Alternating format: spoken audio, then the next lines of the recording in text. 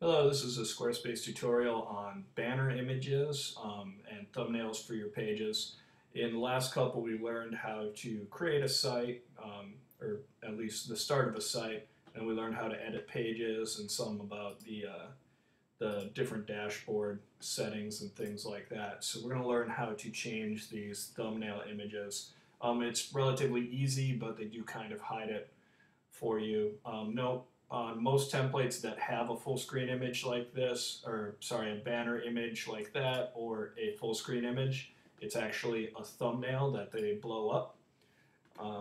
So how do we change that?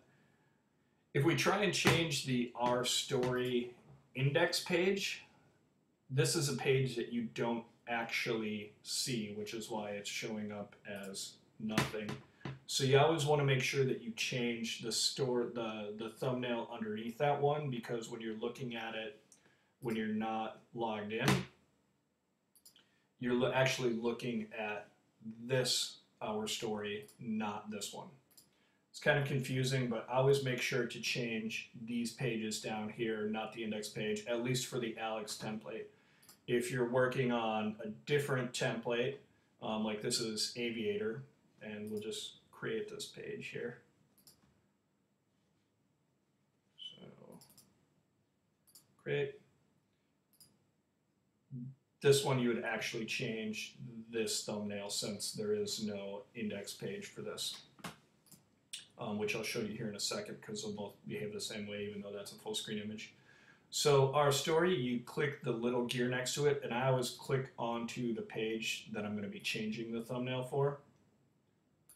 So click the little gear, and notice you can add a description, which I'll do to show you what that looks like. You can password protect your page, which means that you would have to email somebody the password in order for them to see it. Might be handy if you have a page of content that's only meant for certain viewers.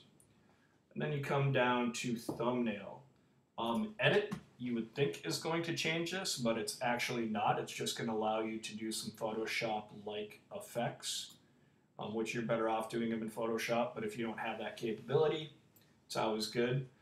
Your little crop symbol means that you can crop where the focal point for this is going to be. So if I move it up here in the corner, hit save. When it comes back, notice their heads move down. It's a little more cropped up here. It won't go anymore up into that corner because it's not going to shift it past the edge of the boundaries of the page. So like it wouldn't make this dead center because there's nothing else over here. It's just going to shift as far over as it can. Notice that it cuts off a lot on vertical images. So something to be that little crop mark you might have to fuss with for a while. You just fuss with it, hit save, see what it does, go back in. Notice our description shows up underneath.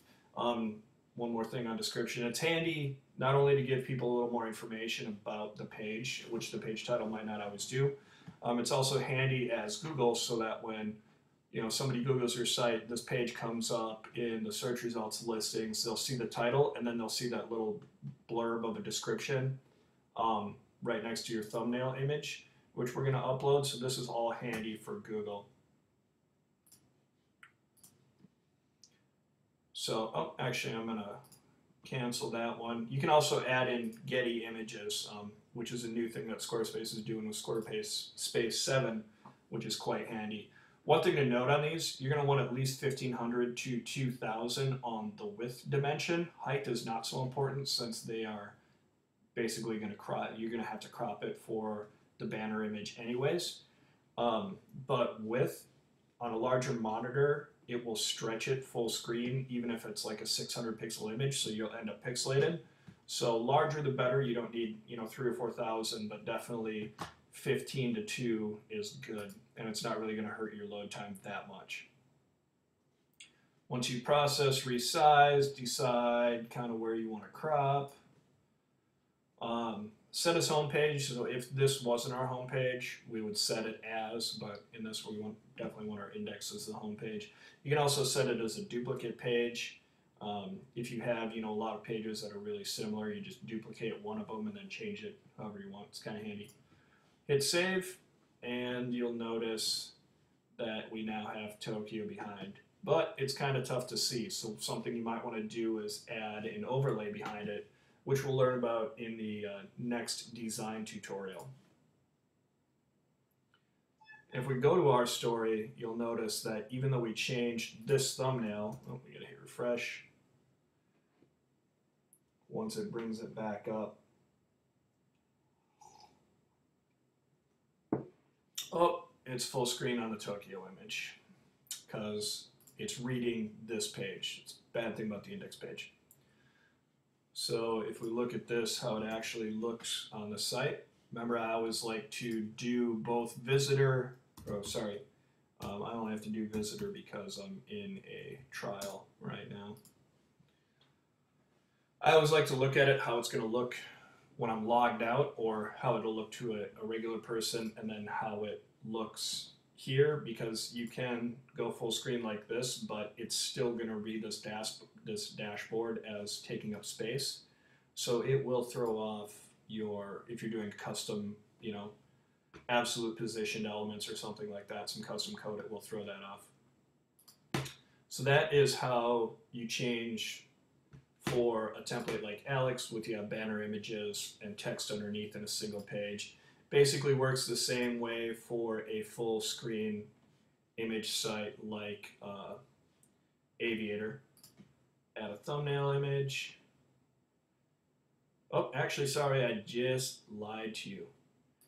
Each template is a little bit different. So some of the full screen templates you'll change like that with the thumbnail image as a banner, but Aviator is a little bit different. So on this one, we change that. So that will show up in Google, but it doesn't actually adjust it here for Aviator. And some of these, you'll find your background image in the design, either style editor or logo and title.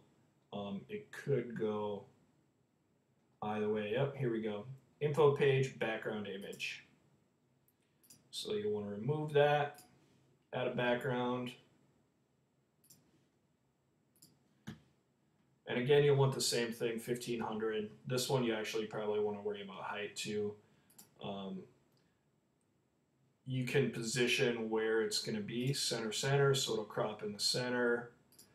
Position bottom center, so it'll crop up. Whether or not it covers or contains, I always do cover for responsive, that way it'll shrink down to the other things, and fixed position. So basically you might just want to, crop it somewhere. But other than that, leave it as cover, no repeat fixed position because it's a background image. And then you can work with the overlays and whatnot.